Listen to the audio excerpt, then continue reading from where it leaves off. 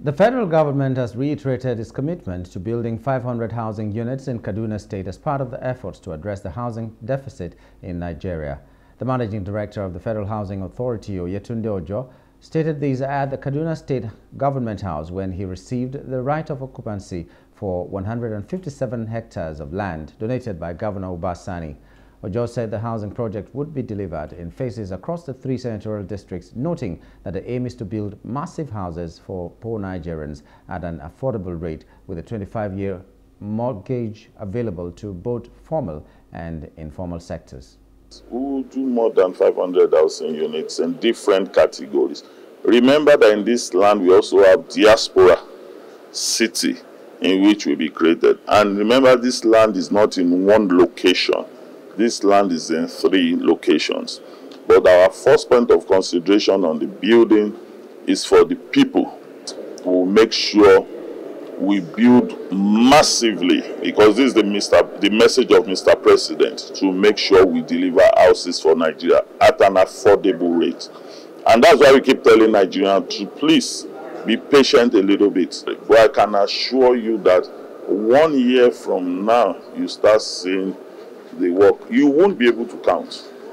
You won't be able to count. But remember, it's going to come in mortgage. That's why it's going to be affordable. It's going to be a mortgage of 25 years. Kaduna State Governor Sani, while presenting the document to the Federal Housing Authority, emphasized that housing is not a luxury, but a necessity and a fundamental human right. He noted the importance of building homes for the undeserved and the poor to ensure they have a roof over their heads.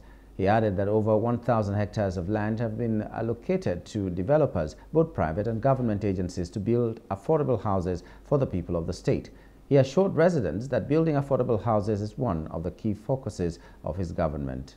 For us, housing is not just a luxury, it's a necessity. For me, it's a fundamental human right for everyone to have a house and dignity. And here in Kaduna, we have really made it clear that in our time, we will try as much as possible to ensure that people who are underserved, and poor have at least roof on top of their own heads. We have been able to find at least 157 hectares of land for Federal Housing Authority, and today, by the grace of God, we are going to hand over the RFO to you.